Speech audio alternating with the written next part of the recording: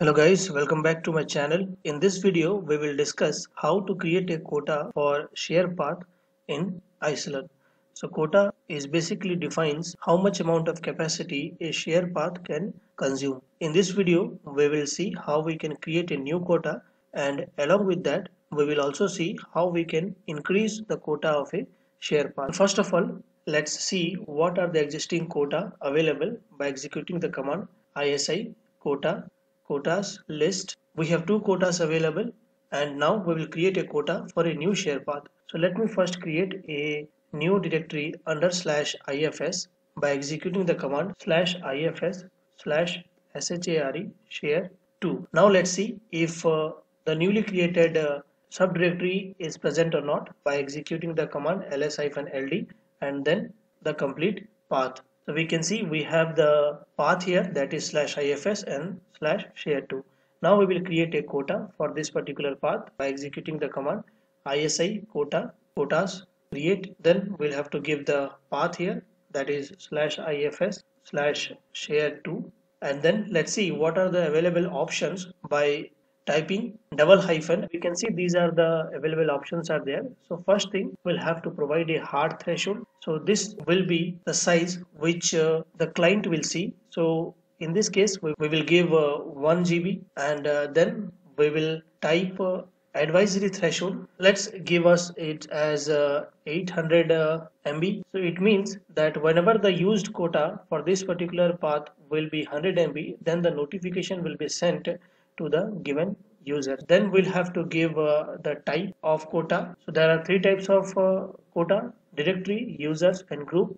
In this case, we will create a directory quota. Hyphen container is also required, because if we do not give these options, then the client will see the entire cluster size in the share path. And then hyphen enforced. Yes, this means we are activating the quota for this path. And again, we have many options here. So every option has its own features. So based on standards that you are using in your environment, you can use any of this. I believe everything is set. So let me hit enter and see if we get any error. So we haven't got any error. It means we have successfully created a quota, and let's validate it by executing the command isi quotas list. So we can see we have a quota created for /ifs /share2, where hard threshold is 1 GB and advisory threshold is 800 MB. Now let's see how we can increase the quota for the same given path. So now the requirement comes that we have to increase the hard threshold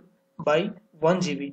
It means that the total size should be 2 GB here. ISI quotas modify, and then we'll have to give the path here, that is /ifs /share2, and then we'll have to specify the hard threshold. In this option, we'll have to give 2 GB because the existing quota is 1 GB and we want to increase it by another 1 GB. So that's all for increasing the quota. We don't have to provide any other option. You can hit enter. So it gave us some error. So we have missed the type of quota here. That is also a mandatory field. So let me just quickly give it -type, and this quota was directory type. And now let's hit enter, and this time we haven't got any error. Again, we will verify the quota by executing command isi quotas list, and now we can see that the path /ifs share2 has a hard threshold of 2 GB. So that's all for this video. Hope you have got some idea how we can create quota and increase quota in